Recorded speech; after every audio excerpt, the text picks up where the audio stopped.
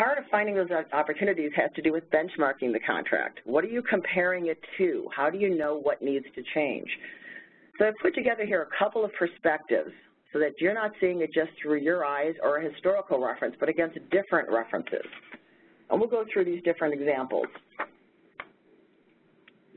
First, benchmark that contract against its original projections.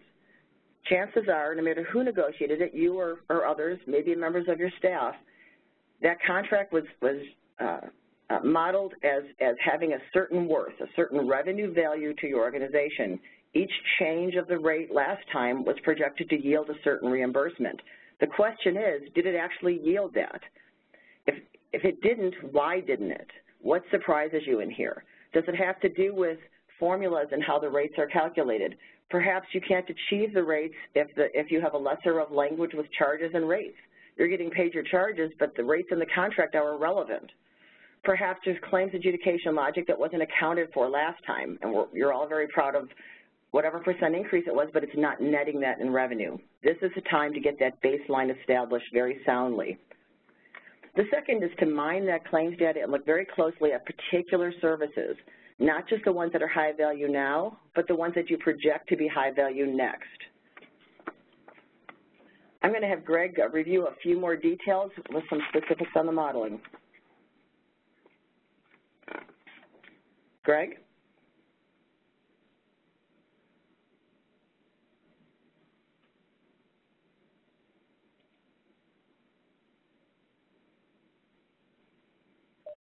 Greg, this is Enrique. I think your phone might be muted. Thank you, Enrique. It was.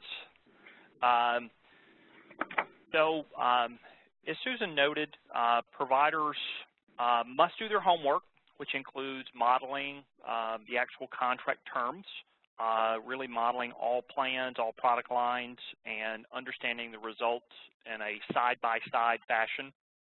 And the Excel view that you see on screen, this is an example that organizations should look to incorporate, where you're taking into account the various plans, breaking out your modeling result for both inpatient and outpatient.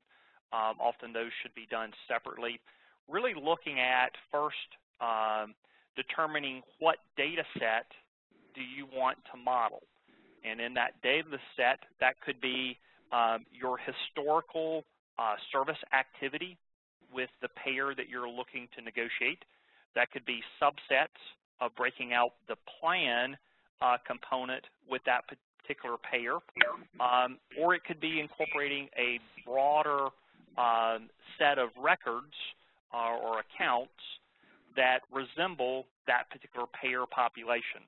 Especially when you're modeling smaller payers, you may want to go with a larger data set that would be a representative sample for that particular population, just so that you get an adequate service history in your modeling efforts. When you're doing your modeling, we typically find it important to break out and then analyze the data from that service history into the actual reimbursement terms. This particular example on screen is an outpatient example where we have APC reimbursement, and it would group the data and sort the information based upon the client actual history and experience, listing out the case volume, the adjusted total charges. With total charges, you could include or exclude denials. That's why we list here adjusted total charges, taking out denied charges from the total charge. The expected reimbursement, this would be your calculated amount, the effective discount rate, and then a % of the benchmark. Your first contract scenario should be your benchmark. Many organizations will use Medicare as their benchmark. Some groups, especially as they're looking at and incorporating negotiating scenarios with smaller payers, we're seeing a trend towards incorporating a benchmark of Medicare and Blue Cross Blue Shield or Anthem, so using either of those two as your baseline.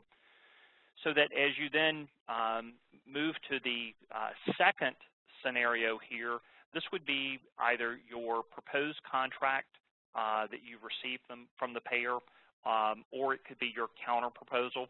And we typically see and incorporate more of a column side-by-side approach where you're taking benchmark, current, and then proposed counter proposals so that you have all the data lined up for an easy analysis of how that contract is performing. Obviously, when you're doing this type of side-by-side analysis, it's important to really understand where the financial winning and losing is occurring. That's why it's helpful to see the data at that service line level. It's also important to note that sometimes you can negotiate different contract terms.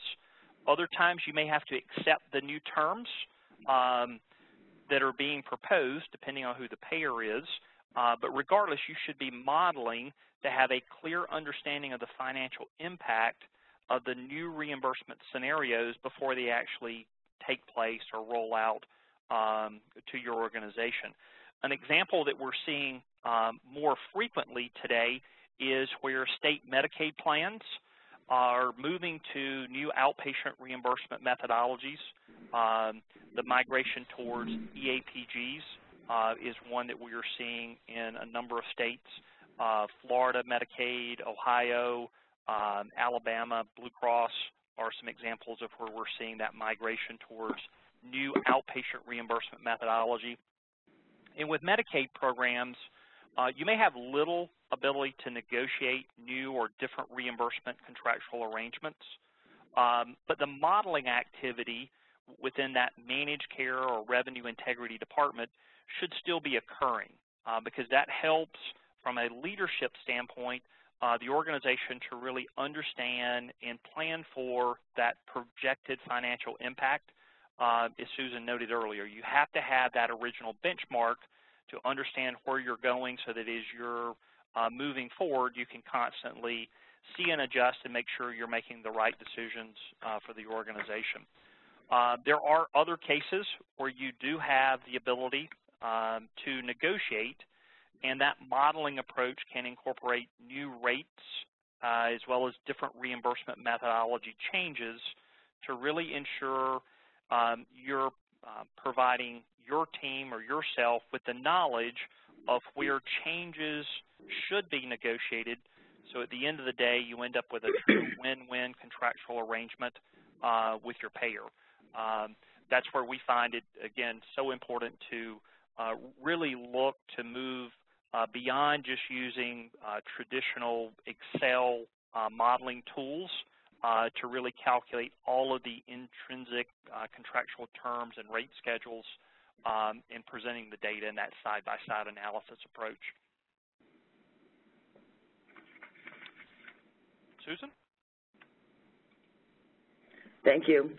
You make some really good points. You know, never are you more attuned to the details than when you're modeling that contract for the negotiation. It's great to have that be your baseline that you can reference again and again over the course of that contract's life. Again, excuse my voice. I think it's deeper still. We're going to talk about some other benchmark methods. The one here, we're on page 15, is benchmarking against the current market rate. Two different views on that. Both you need to estimate, but they're extremely valuable. One is to actually look at what the payer in question reimburses your organization versus your competing providers. While those are proprietary contracts they hold with others, there are ways to buy intel on that information that gives you a feel for where those rate placements are, and there's certainly information in the market, but where you are compared to those. What does the payer say is their strategy for positioning your organization against their other valued providers in the network?